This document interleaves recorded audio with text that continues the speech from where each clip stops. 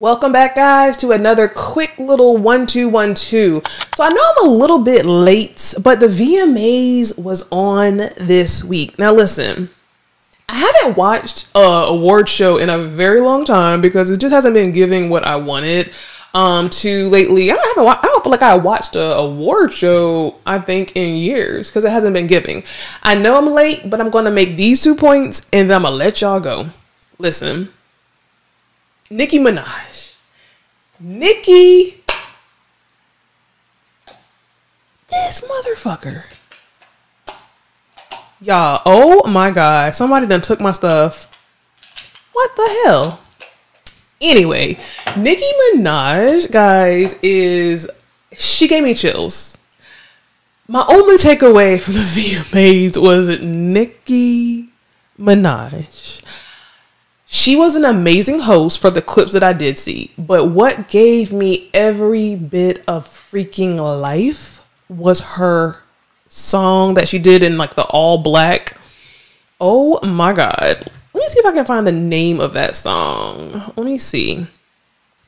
I'm going to put a clip in the comments of her song. Oh my God, she is what we've been missing.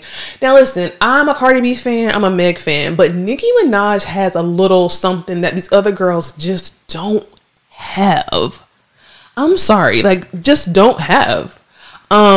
She sang Last Time I Saw You, and then she sung, but I don't think that was the rap song she sung, and I should have had that prepared, but I'll put the clip in the what is that called?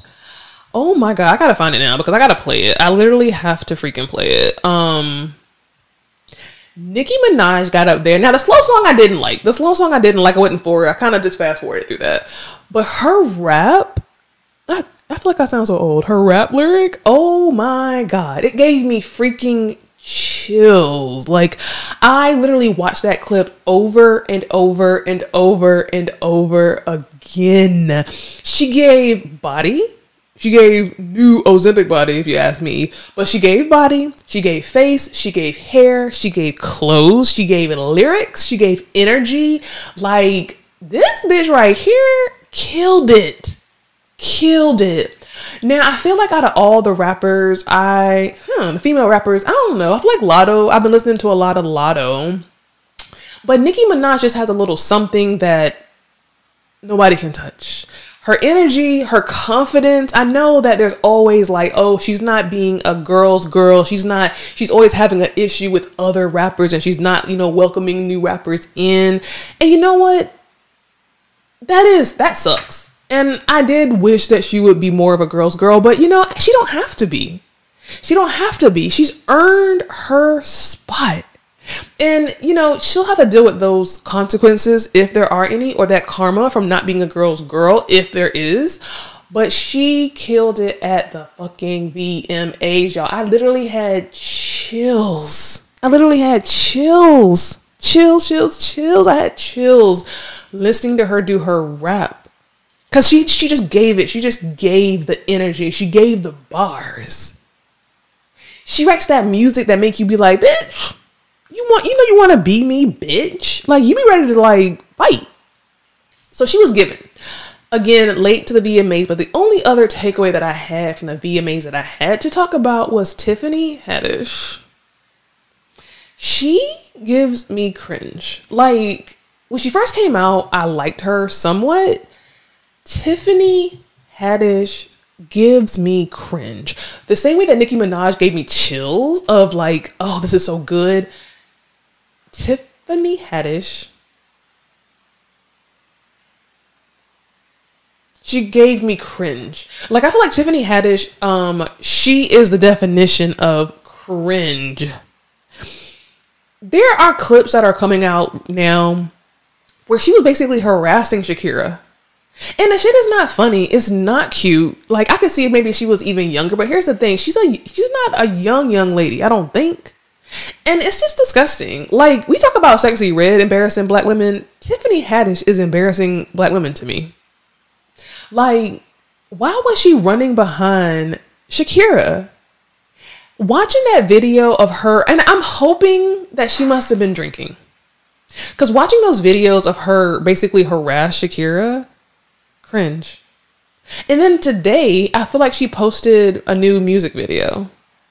I think that Tiffany Haddish has a very complicated and complex background. And I think that, you know, she is fighting demons. I really do. Because nobody's going to be acting like that. Like, she gives me kind of Robin Williams vibes. I feel like, you know, people who clown on that kind of level and joke on that kind of annoying level nonstop like that, they are dealing with demons. And I feel actually bad for her. And I'll never understand her and Common being together. And I understand why they're not together no more. She needs friends. She needs somebody to tell her. And I feel like people probably do tell her. But if they're not, they need to tell her. Like, girl, I think if she has a publicist, she needs to really change her image. You can be a comedian, but not be cringe. And she is truly cringe. I don't know if she's even had any like blockbuster success since Girls Trip. I think she came in strong. I think she came in as, you know, a force to be reckoned with in the Black female comedian space. And I really wanted and want so much more for her, because I feel like she is talented.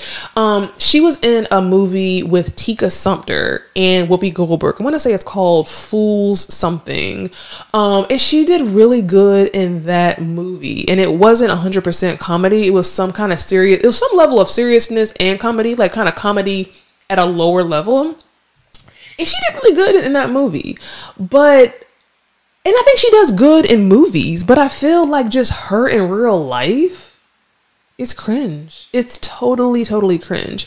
So you have two different extremes. You have Nicki Minaj at one extreme, chills, beast, giving, every single thing she did, giving. Her confidence is everything. Like, her confidence, she not a girl's girl, but she don't care because she's very confident. And her lyrics, even, she used her skill and her lyrics to let you bitches know.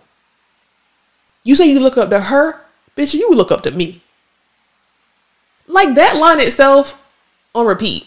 But then on the other side of the spectrum, you have Tiffany Haddish. And it's just like, girl, why are you doing music? Like, I feel like she's become a joke. And not in a good way. I think that she is a comedian who is like, we're not laughing with you. We're laughing at you.